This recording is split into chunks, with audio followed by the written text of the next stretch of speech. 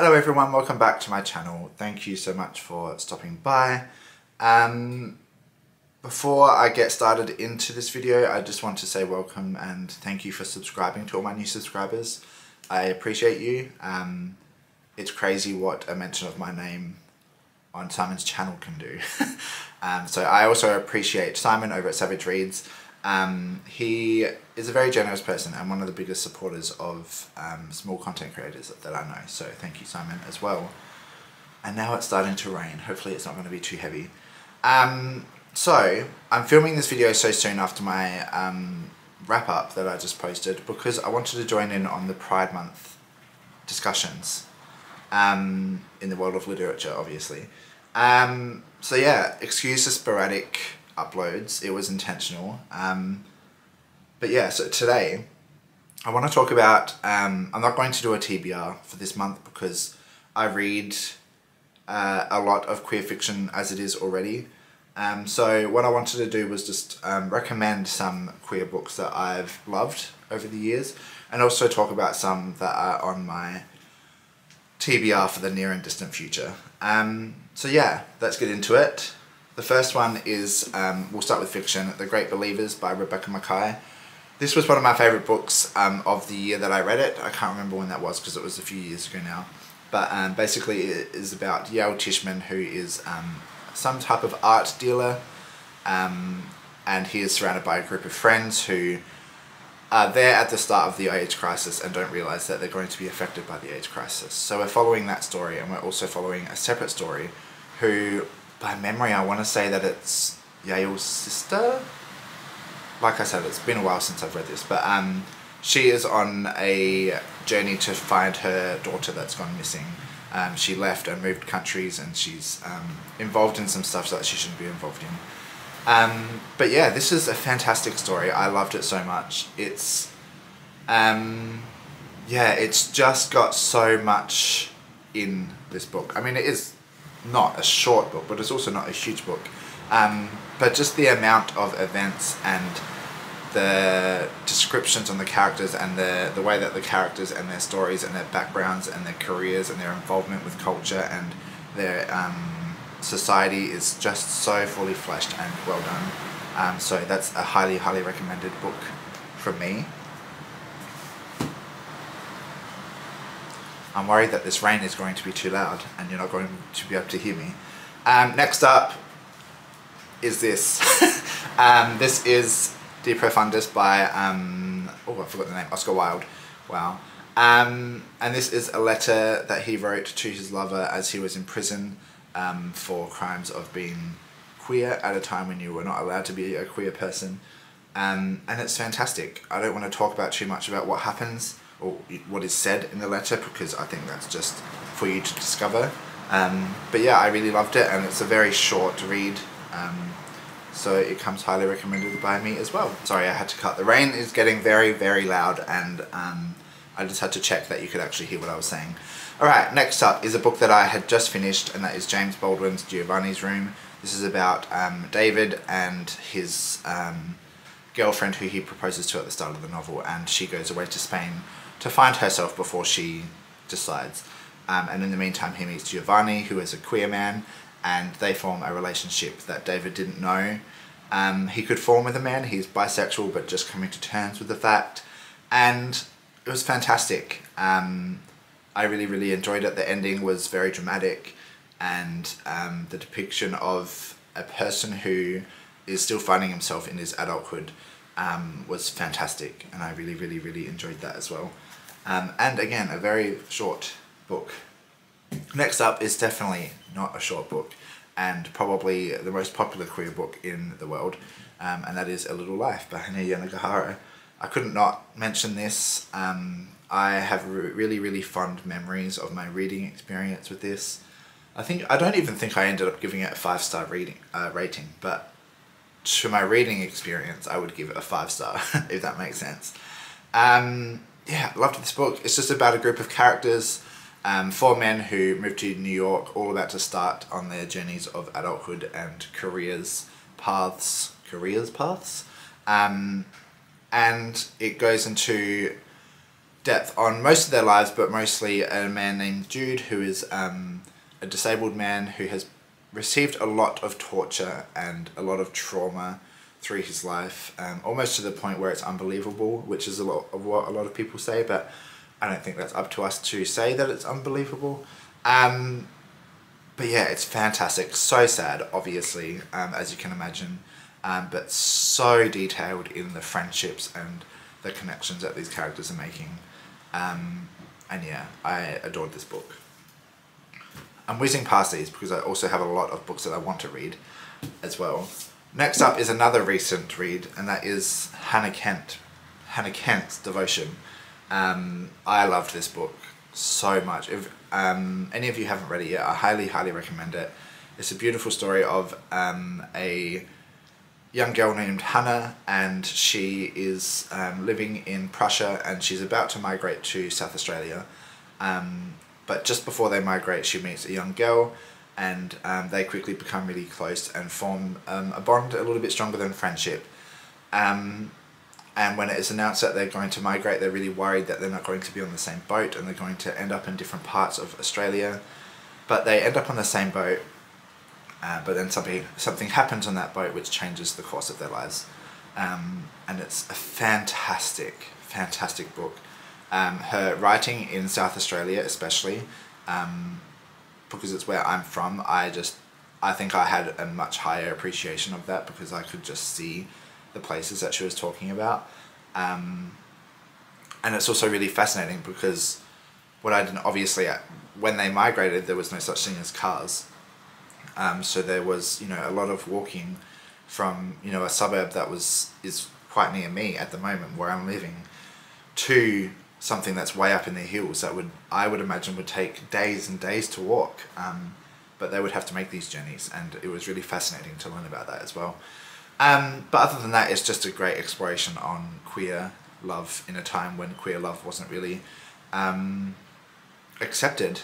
And there's something that happens at the end that turns it into this really beautiful metaphor on that disconnect between two people that can't be together, that really want to be together. And I really loved this book. It was incredible. Next up is a book I really remember loving, but I'm a little bit foggy on some of the essays that are included now, but I'm going to mention it anyway because I liked my reading experience of it.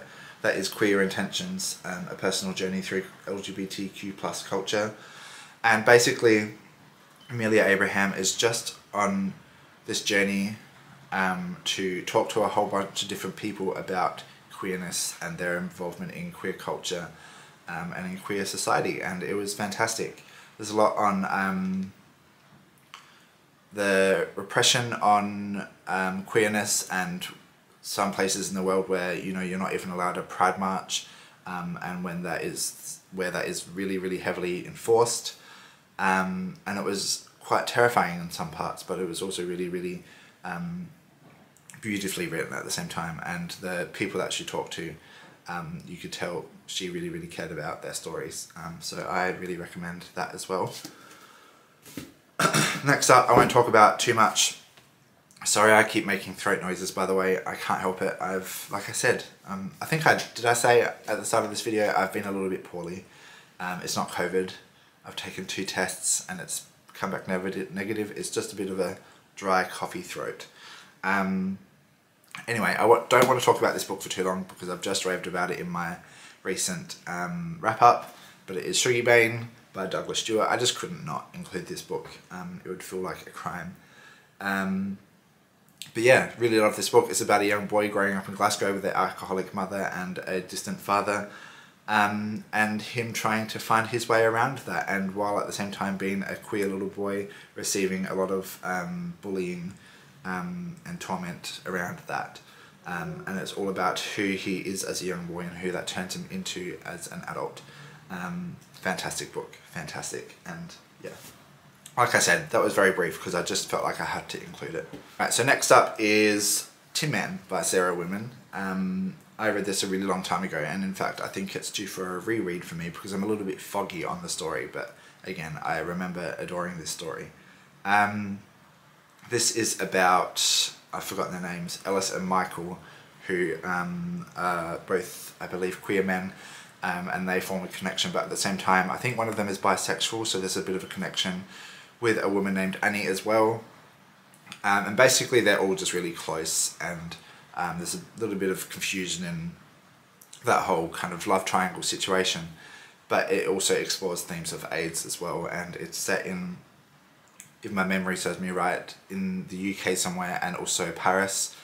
And yeah, I cried a lot in this book, and it's a short book, and it's very accessible, and a beautiful story, and I do plan on rereading that one, hopefully pretty soon. Next up, I have 2 books by Philippe Besson.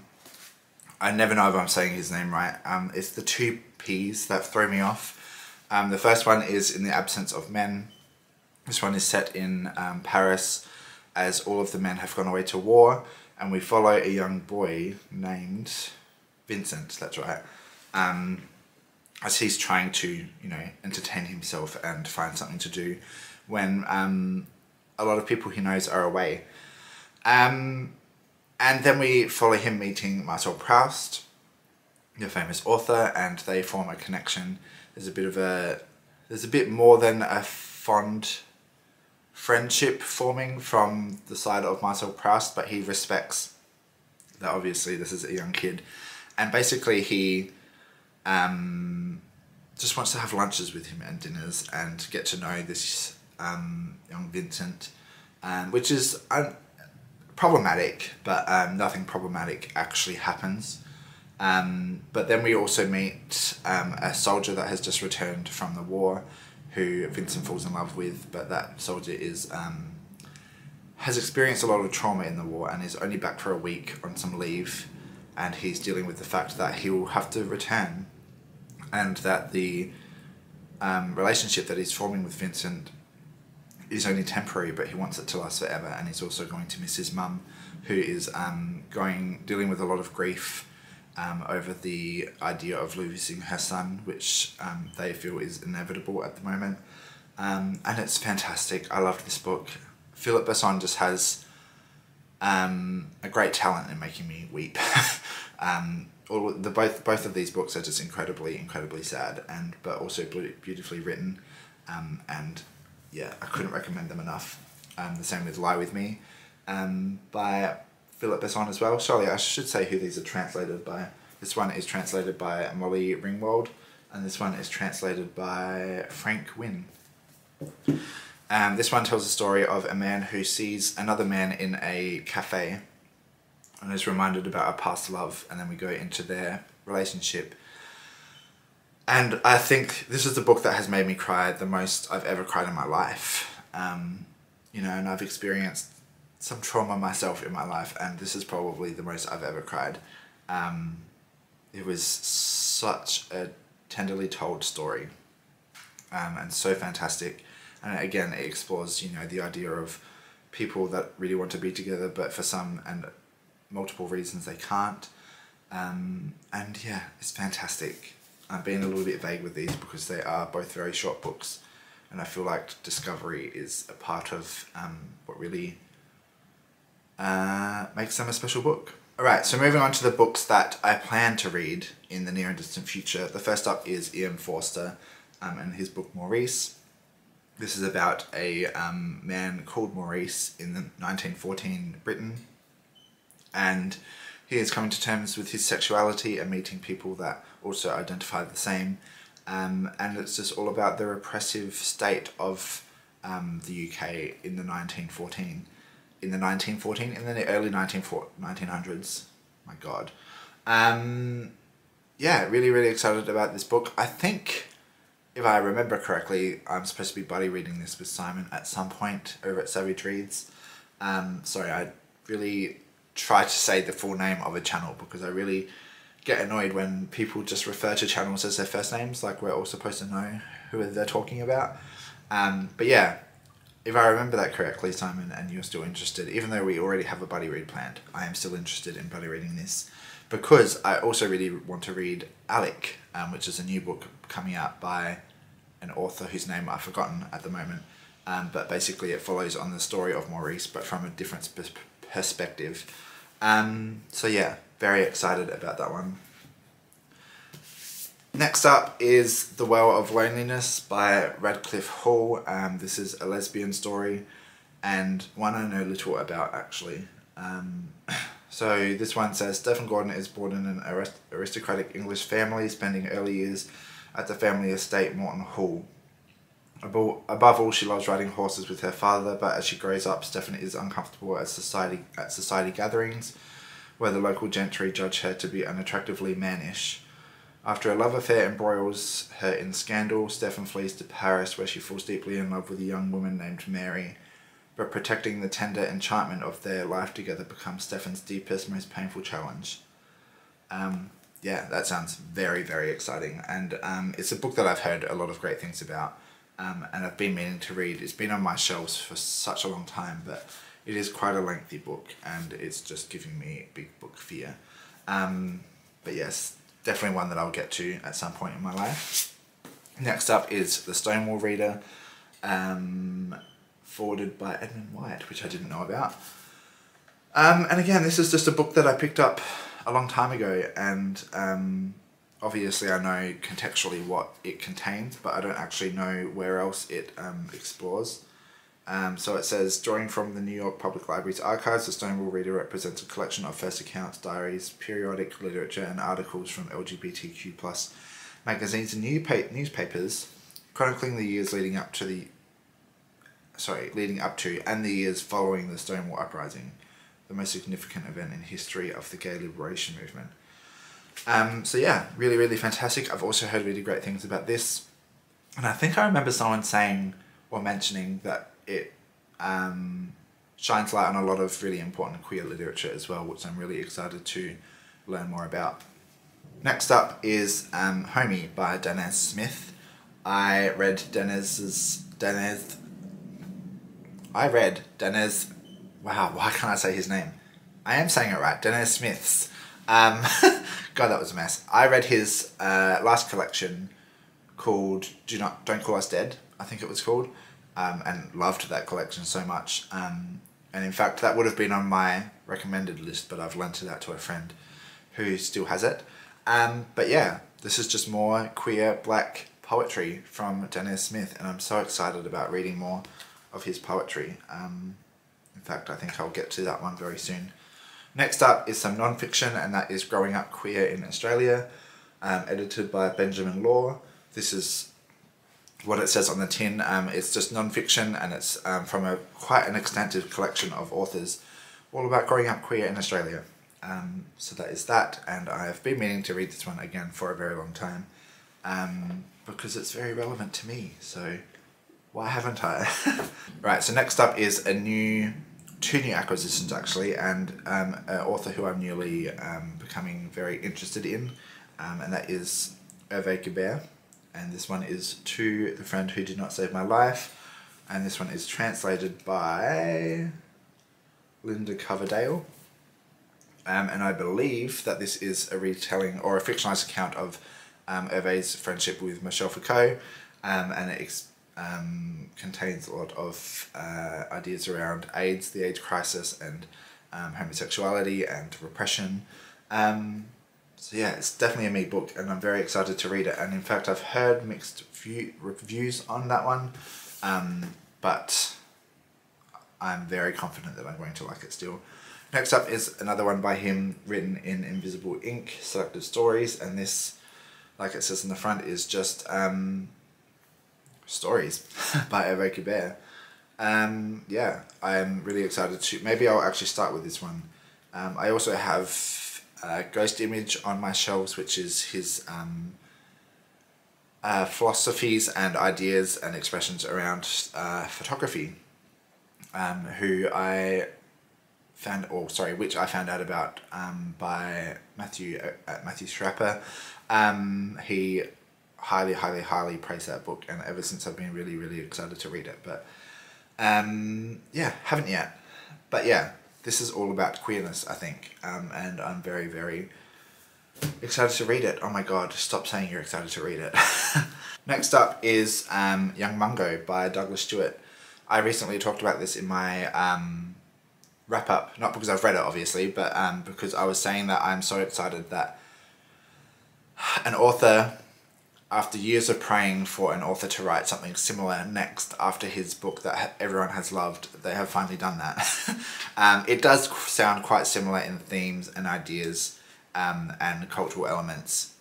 This is another book that surrounds queerness and set in Glasgow, and that has a lot about the Catholic versus the Protestant churches, and being queer in a place where you're not allowed to be queer, basically. So yeah, very excited about this one. This one I'm putting off, one, because I have only just read Shuggie, Bain, and I don't want to be finished with Douglas Stuart's books yet, even though I'm sure he's due to release another one next year or something. But also because, yeah, it's the hype around it at the moment that's making me really excited about it, and I just want that excitement to die down, just so I go in with a more level expectation. That doesn't make sense. More leveled out expectation. Next up, which is another book that has installed in me big book fear, is At Swim, Two Boys by Jamie O'Neill.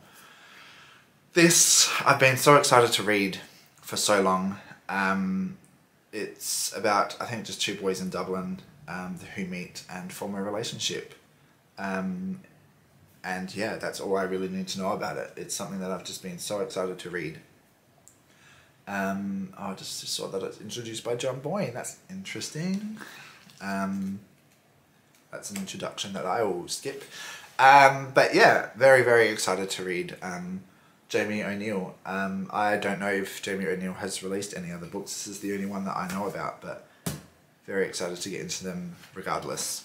Alright, so next up on the list is Sarah Waters' The Fingersmith. Sorry, it's just Fingersmith. And this is, I think, it contains a lot of ideas around feminism and lesbian relationships. And I've been meaning to read Sarah Waters for the longest time, and I've been so excited about it. And I've only ever heard amazing things about all of her novels. But this one is about a young girl named Sue Trinder, who is an orphan who is growing up in an orphanage and is involved with a lot of people that steal for a living. Hence Fingersmith. They call themselves the Fingersmiths, I think. And yeah, it just sounds like the perfect one to read to me. But what's really exciting, and I wouldn't have known unless I grabbed this off my shelf just then, I picked this up from an op shop, and I think I paid like $4 or something for it.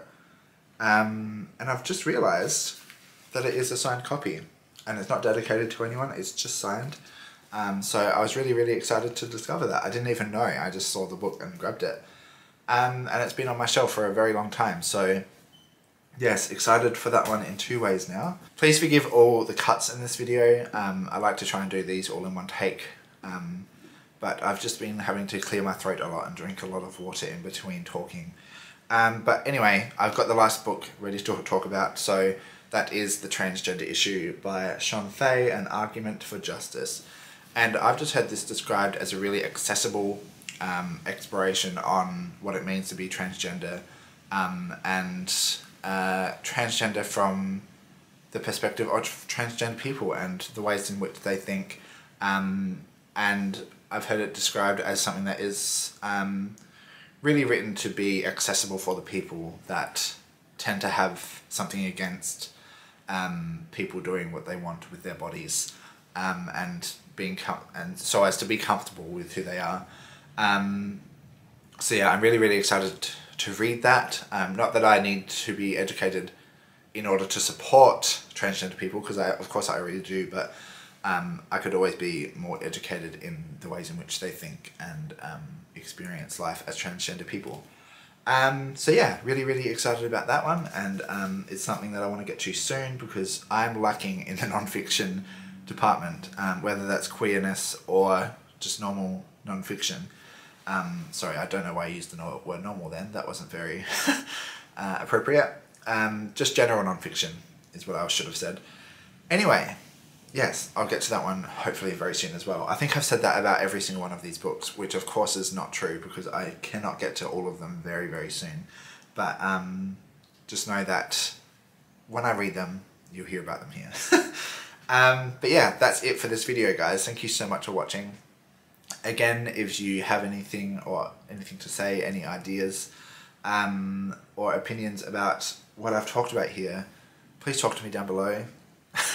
I feel like I'm begging at this point, but I really, really appreciate conversation and talking to you about books in the comments. Otherwise, I wouldn't be doing this if I was talking to no one.